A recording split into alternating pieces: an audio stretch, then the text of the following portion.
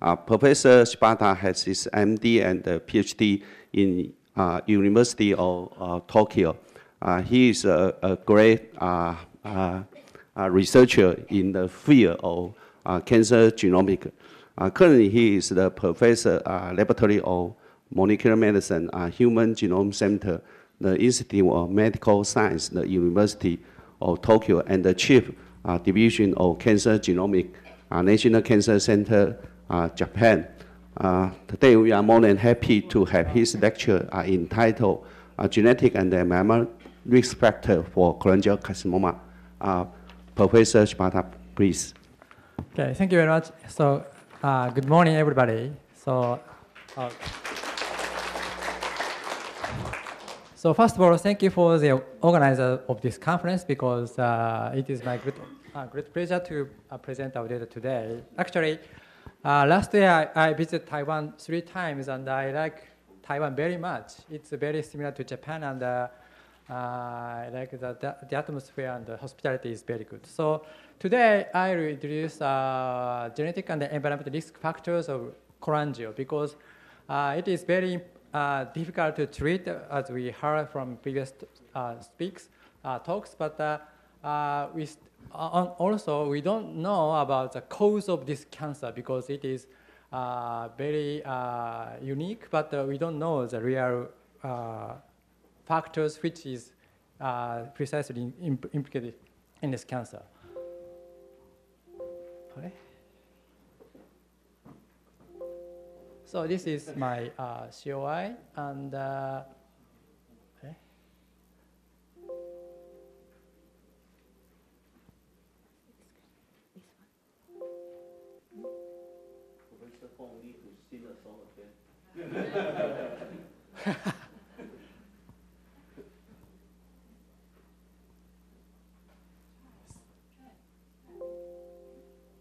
Is that working?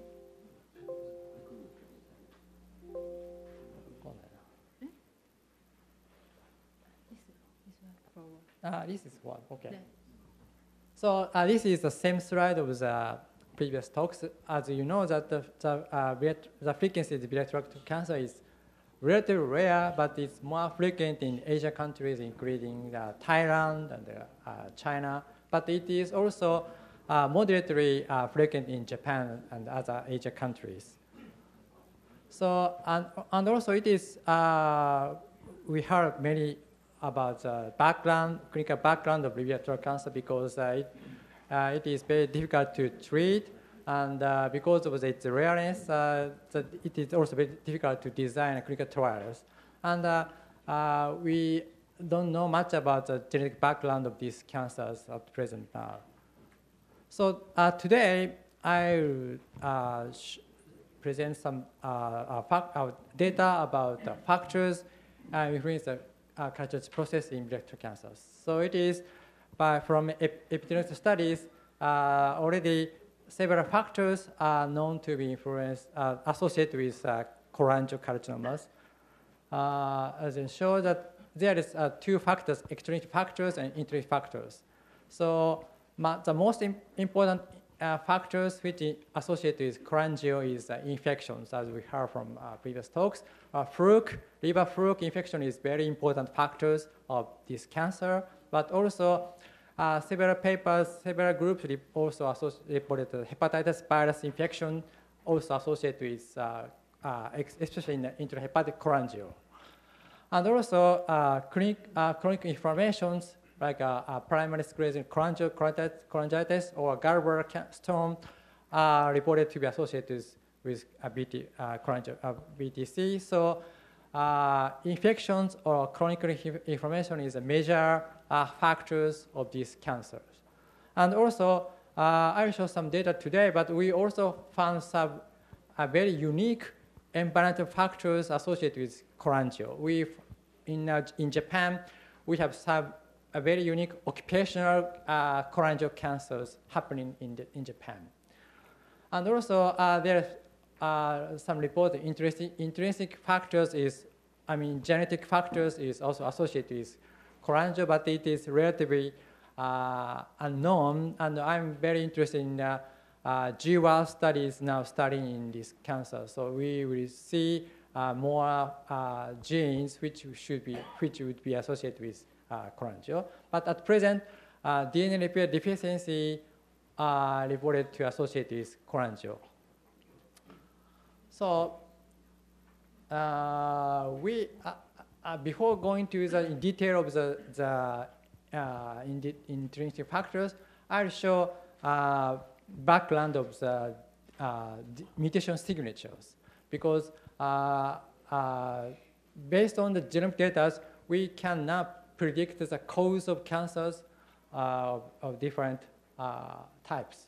So here is some examples already known, but it is not associated with cholangio, but this is an example of lung cancer or liver cancers.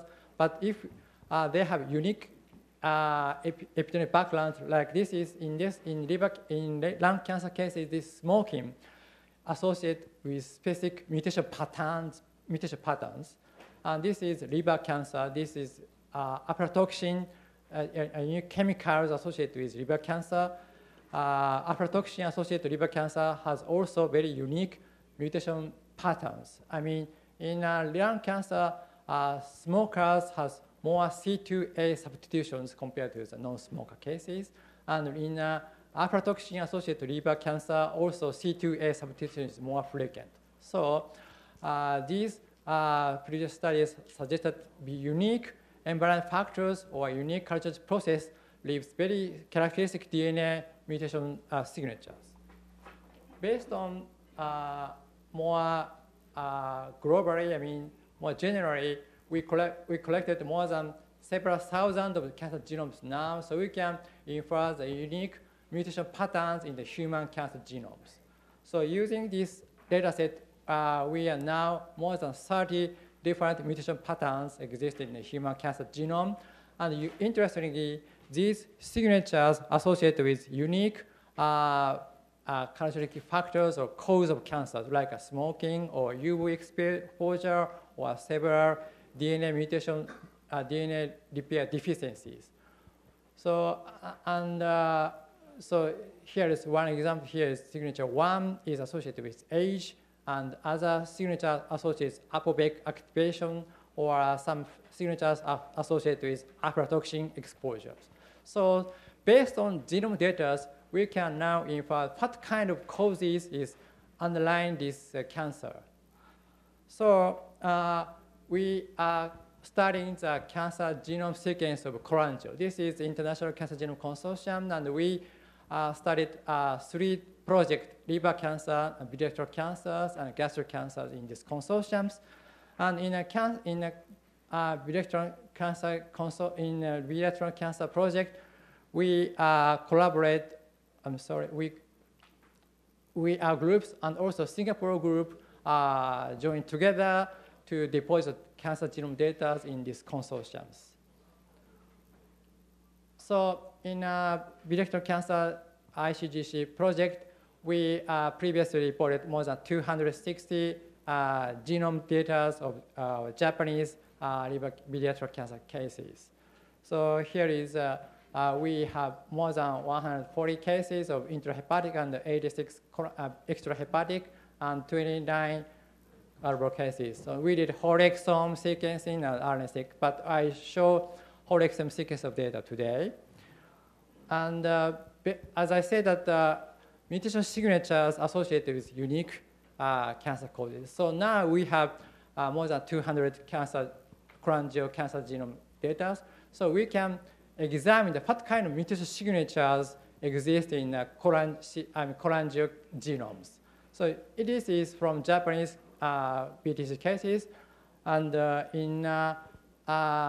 based on the mutation signatures, we first found that depending on the tumor location, I mean intrahepatic and extrahepatic and gallbladder has a slightly significant different pattern of mutation signatures. I mean, based on the substitution patterns of DNA mutation, suggesting that these different tumor type, location associated with different mutation processes. And based on the genome data, in 200 exome sequence data, we extracted 2 unique signatures in this data in samples. One is ApoBec associated signatures, the other is age-associated signatures. So based on these data, we found that probably ApoBec activation and also age-associated is one of the major mutation process in cholangio.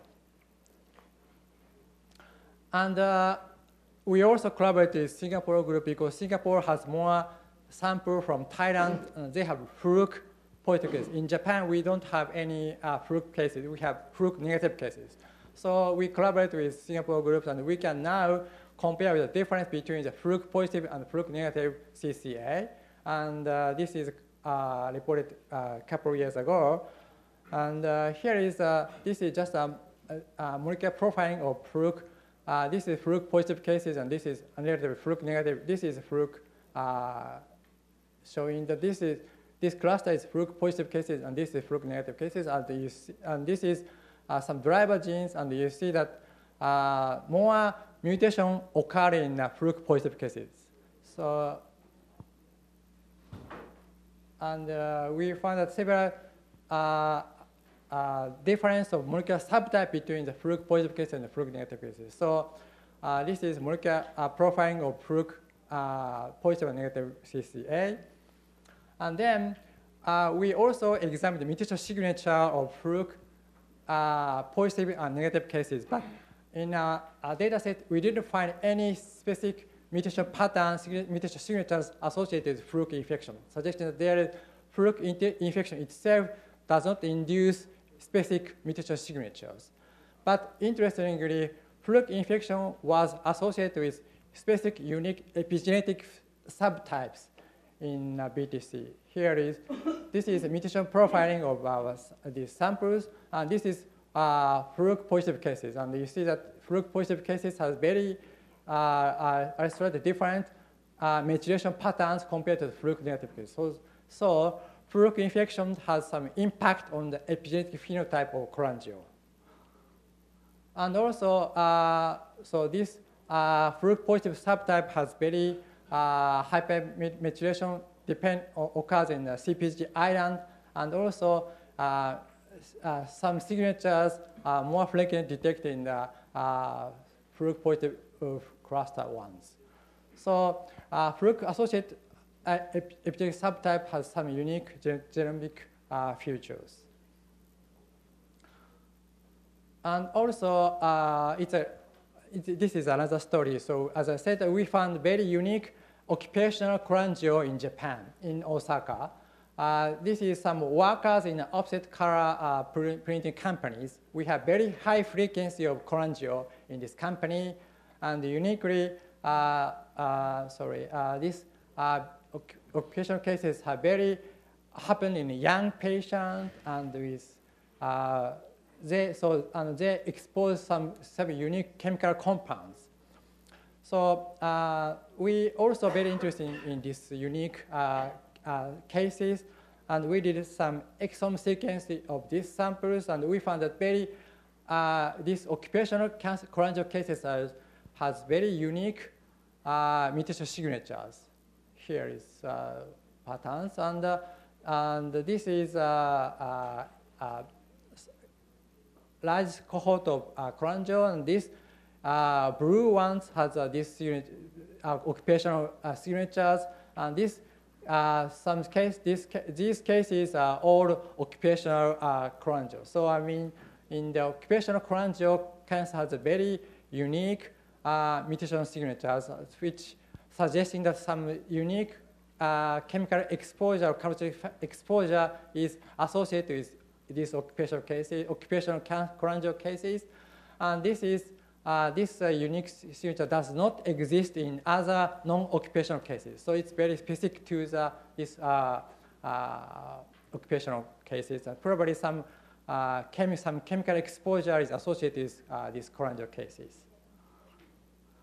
And we move to the interesting factors.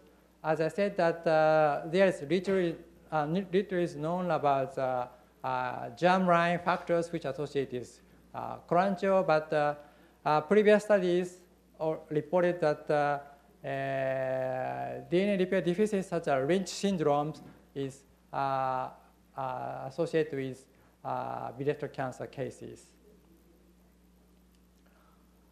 But if some specific DNA mutation associated with the frequency of cholangio, probably they should be inactivated in somatic hits. I mean, 2-hit series, so in cancer genomes.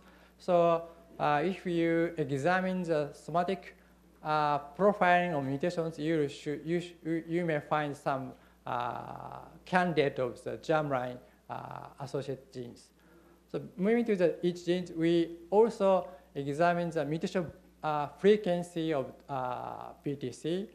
As I said, we sequenced in more than 200 cases, and we counted the total mutation burden of our samples. And this is Japanese cases, but we found that, about 60% of cases has a hypermutated cases. I mean, about 6% of cases has a more mutation, high total mutation burden, and in these cases, they have higher expression of some immune checkpoint molecules. So this could be associated. This could be benefit by the anti-immunogenic therapies. But as I said, that the Lynch syndromes are associated with BTC. So DNA hypermutation could be also one of the causes of the biliary cancers. And we also did to extract driver genes of the BTC, and we found several more than 30 significant mutated genes in a cohort, including P53, KRAS, SMART4, etc. But interestingly, we found some BRCA and BAP1 mutations in our cohort. It's about less than 10% of cases has BRCA mutation, especially BRCA2 and BAP1 mutations. And interestingly, familiar BTC cases was very rare, but is reported. And germline BAP1 mutation was reported in these cases. So probably BAP1 could be one of the candidates of the germline associated with germline genes for the cholangiocarcinoma, associated cholangiocarcinomas. And we classified our samples based on the gene expression profiling. And here is, we found several subtypes of the biliary cancer in our cohort. But interestingly, this subtype 3 has a very unique patterns because they have more BAP1 mutations, IDH1 mutations, and FGF fusions. And so this subtype could be associated with unique expression profiling, and also, as I said, BAP1 could be one of the candidates of the germline genes for the cholangio. But if BAP1 is associated, is mutated, they have very specific subtype of the cholangio. So here is my summary of presentations. As I said, that there is several environmental factors have been reported to be cholangio, BTC, but we also found very rare occupational cases which has very unique mutation signatures, suggesting that this associated with some exposure of unique DNA mutative substance. We are now examining the several chemicals to check that these chemicals induce these same mutation signatures in cell line models. And as I said, that if we compare to the intrahepatic, extrahepatic, and global cases, this tumor location has shows a significant different mutation patterns, suggesting there is several these cancer subtypes has a different characteristic processes. And also, liver fluke infection itself does not induce specific mutation signatures, but they associate with specific epigenetic subtypes with some unique genomic features. For germline, little is known about variations which associate with BTC risk. DNA deficiency syndrome like Lynch syndrome is associated with BTC and could be the target of immune checkpoint inhibitors. Background variations could also be a strong candidate, but we need more samples, we need more cases to be confirmed, to confirm this result. So here is this is acknowledgement. This study was mainly done at the National Cancer Center and University of Tokyo, but we collaborate with several groups in Japan and also in Singapore. Okay, thank you very much for your attention. Thank you. Now this topic is open for discussion. Please, Dr. Huang.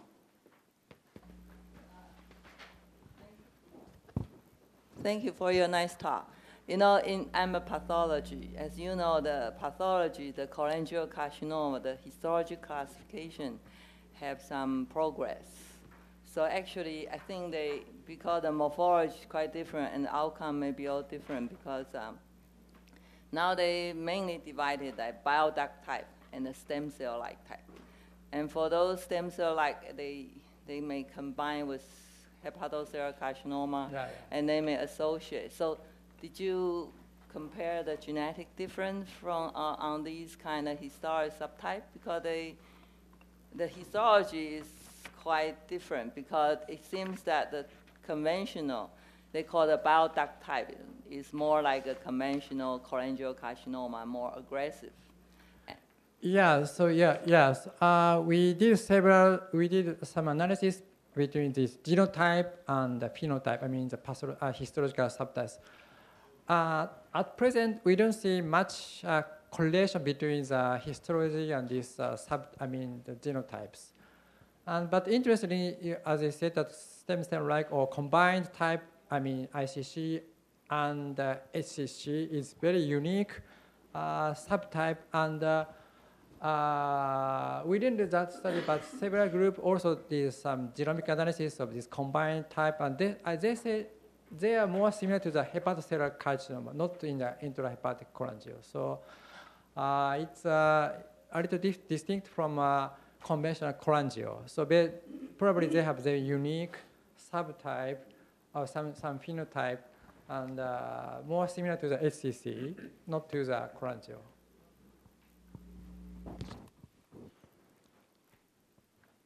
Professor Shibata, you have done a very comprehensive genetic analysis and found this, some of them are linked to environmental risk.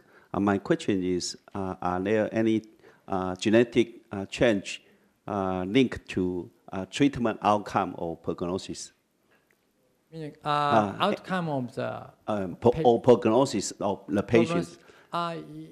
Yeah, so based on the gene expression profile, we found subgroups associated with prognosis, but based on genetics alone, it is a little bit very difficult to pick up some specific groups. But probably genetics may predict the target of therapy, so decision of the therapy, but not probably associated with prognosis.